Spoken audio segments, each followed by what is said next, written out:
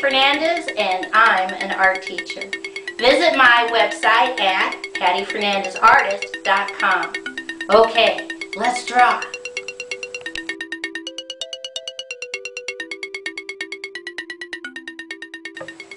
Today's project is how to draw a chocolate Easter egg. I put one finger at the top and I put a dot. From that dot going towards the left, I draw a slightly curved line down and over. Come back up to the dot, slightly curved line down, over, connect.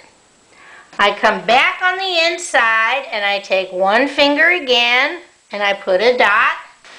And from that dot, I'm going to draw another inside curved line mimicking the one I just drew and connect.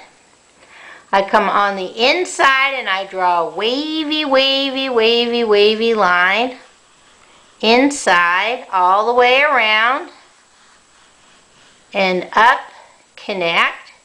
And now I draw another wavy, wavy, wavy line on the outside of that line all the way up and connect. I come inside at the top and I put a dot, and from that dot I'm going to draw a spiral, and then at the left bottom I draw a curved line up, in, connect on the left, curved line up, in, connect on the right. I draw a straight line down, straight line down. Come back up on the right and draw a straight line, straight diagonal up. And then I'm going to draw a curved line, curved line, curved line, connect. Come on the left-hand side, draw a straight diagonal up, draw a curved line, curved line, curved line, connect. Now I come on the left and draw a straight diagonal down on the left, straight diagonal down on the right. I draw a straight line out, wavy line, straight line up, connect. I come back on the left and draw a little curved line on the left and a little curved line on the right. Okay. Now, starting at the top, I draw a wavy line across the two wavy lines I did on the inside and outside of the egg. You can do the indentation parts all the way around, going up, keep going. You can even start on the upper part, keep going, and it can be a wavy line, they don't have to be even, but you want them all the way down and around. Okay, that looks like everything. Let's see how we're going to color this in.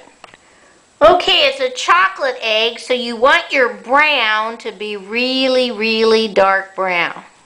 It's that yummy dark brown chocolate. So this whole section going around on the inside is going to be a dark brown. Then you're going to use the same brown for the outside section, and this is all going to be dark brown all the way around. Okay?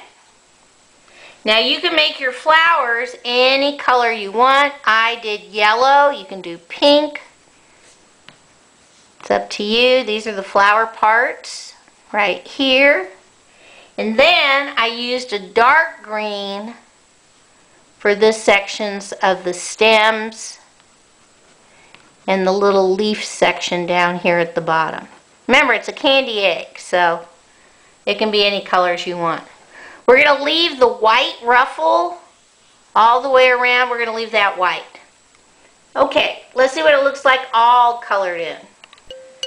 Here's my chocolate egg all colored in. ready for Easter baskets and Easter. Remember, you can make your flowers any color you want. Okay, bye-bye.